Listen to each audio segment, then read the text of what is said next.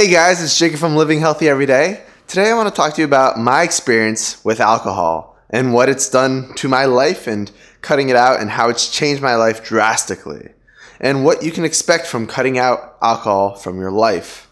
So, as most American kids, I started drinking in high school, which is not the smartest thing for development and brain development. But I did it, social pressure, things like that. It was fun.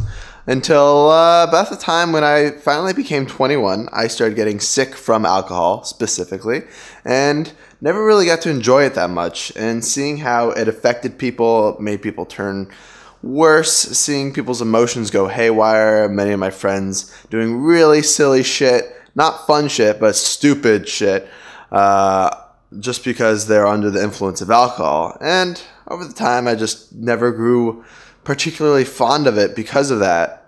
And I mean, it does make you feel good and things like that, but there are some health benefits to cutting it out, like not shrinking your brain, killing brain cells, protecting your liver, protecting your pancreas, not hindering your immune system, making you susceptible to HIV and other things like that, messing up your gut flora and the microbiome. And you can see all the other downsides in the description below. I have a link there of all the health downsides you get from drinking alcohol.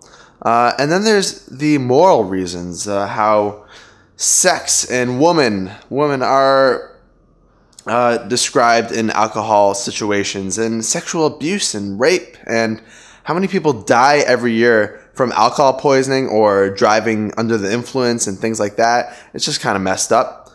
But really, most of the benefits that I saw in my life have changed in the social aspect when I cut out alcohol. And most people are like, wait, are you crazy?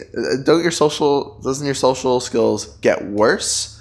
Because you're not able to talk as much, you're not able to interact, you don't have a drink in your hand, things like that. Well, that's kind of bullshit, is what I'm here to tell you.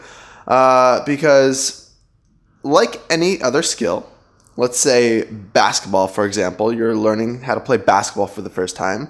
You wouldn't go and take a couple shots before playing basketball. Would you? You'd be stumbling all over the court. You might even break your leg. And the learning curve there would be absolutely horrible. You wouldn't learn anything. And just like basketball is a skill, social skills are a skill, of course.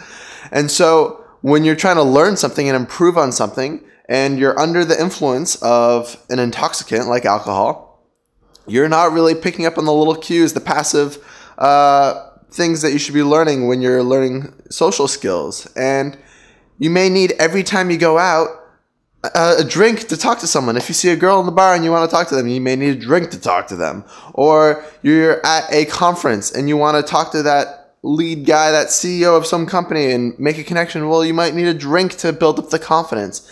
And that's something I really didn't want in my life. And when I cut out alcohol and just started doing things without anything that helped me be under the influence to approach people, to get rid of that approach anxiety, I became so much better at talking to people, and my confidence got so much better. On top of all the health problems and the sleep problems and things like that went away. But the social benefits were even better. And I felt better. I remembered everything. I didn't wake up hungover and things like that. And it's just a great feeling knowing that you don't have to rely on something else to change your state, to make you feel happy, to get you out of depression or whatever it is, to enjoy time with your friends, to go dance. You don't need that alcoholic beverage to do it. It's an amazing feeling. So my call to action to you today is just try maybe 30 days. I know James Swanwick has put in the description below a 30-day no alcohol challenge, and I highly encourage you try that. So thanks guys for watching, and stay beautiful.